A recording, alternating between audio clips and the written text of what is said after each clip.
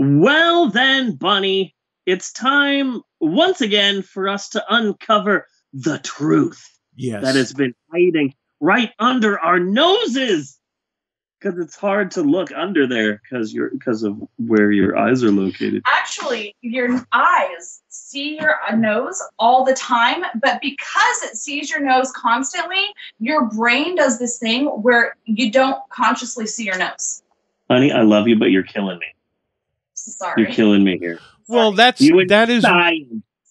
is very similar to if you spend a prolonged time in a completely white room, you'll start seeing bugs. Yeah. Because you're in an all white room, you can like see the imperfections in your eyes. So like the cones in your eyes that are not functioning, you'll see them as black spots in the white room, and then your brain will interpret it as bugs.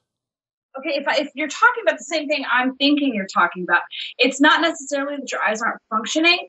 It's leftover bits in your eyes from when your eyes were developed in the womb.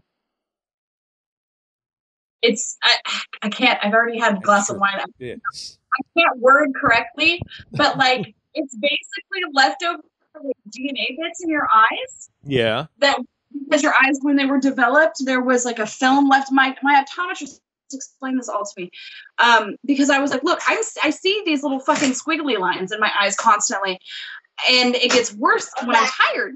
And so he explained it to me. And when you're developed in the womb, your eyes leave behind this, like, I guess it's a DNA bits. Yeah.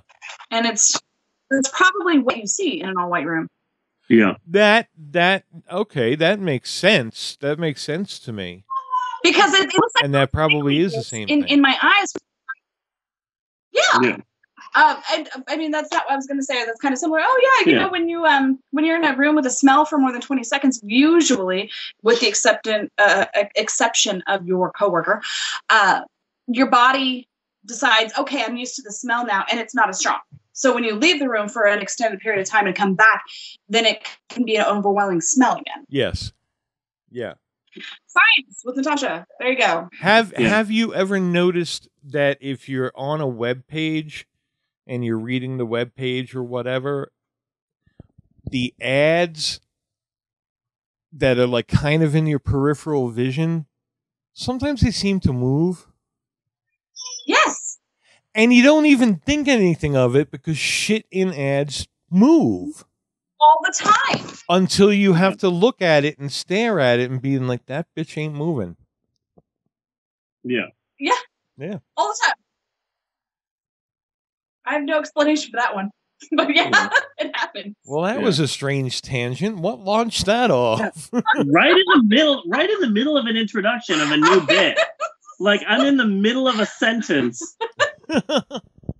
Like right here, like I mentioned the noses, and then you're like, noses! I've got science about noses. Science! Yeah. Well, write that down. Noses is a trigger word for Tasha. Yeah. Yeah, I need to learn your trigger words. I mean, clearly it triggered her. I didn't. No, he said under your nose because you can't see it. So I had to explain, no, your eyes can see your nose. Eyes! Really, it's eyes. Yeah. I got to watch out with my science around this woman because she's in so many classes. Like, oh no. Later I'm going to be talking about how Robin Williams and Joan Cusack have such great chemistry, and then suddenly you hear Natasha running from the other side of the house. Chemistry! Did you know nucleic acids? With two chemicals! Covalent bonds! I hate you both so much right now. Fuck you! So are you saying that we have a covalent bond? Sure. Because we're so close? That's not the strongest type of bond, though. I'm science. So if that's the one you want to go with.